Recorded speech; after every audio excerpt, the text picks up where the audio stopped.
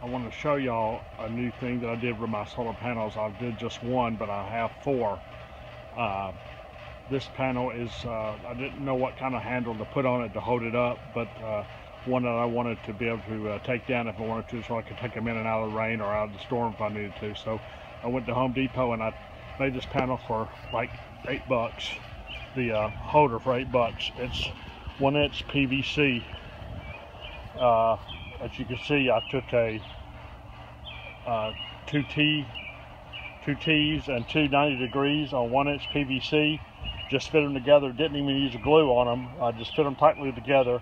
And what I did up here is I took the T and I put a flagpole base inside it, which fits exactly behind the corner of the panel, and then slid it through the hole, and then took some tapping metal screws and tapped them in there to hold it in place.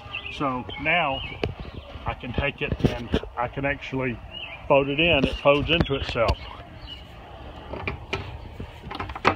like that, and you can take it in. Pretty neat, huh?